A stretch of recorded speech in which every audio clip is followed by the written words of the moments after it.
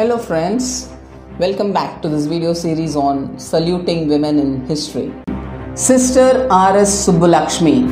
She was born at Rishiyur village in Tanjavur to Visalakshi and Subramania Iyer, who was employed as a civil engineer in the Public Works Department of the Madras Presidency. She got married while she was very young, but her husband died soon after.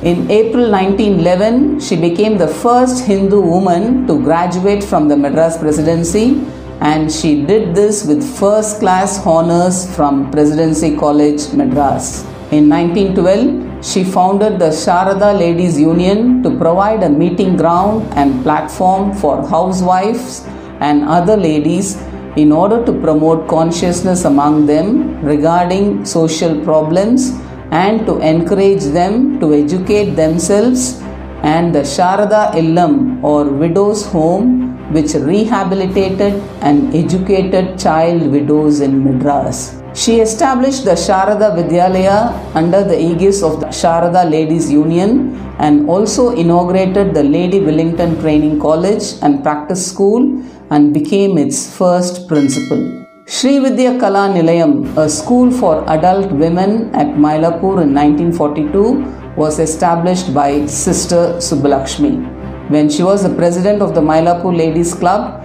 she formed the Mylapore Ladies Club School Society in 1956, which was then renamed as the Vidya Mandir School in Mylapore. In addition, she was involved in setting up a social welfare center for women and children in Madambakam village near Tambaram in 1954. Sister Subbalakshmi made efforts to abolish child marriage and to encourage education of girls. She actively supported the Child Marriage Restraint Act passed in 1930 and appeared before the Joshi Committee, which formulated the act and instrumental in raising the marriageable age of girls. After retirement, she was involved in the activities of the Women's India Association, through which she befriended Annie Besant and others.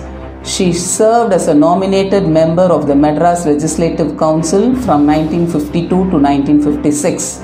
The government of the British Raj honored her with the Kaiser-i-Hind Gold Medal for public service in 1920. And in the year 1958, the Government of India conferred on her with Padma Shri for her notable contributions to the society. Thank you for watching, and I will see you all in the next video with another important topic.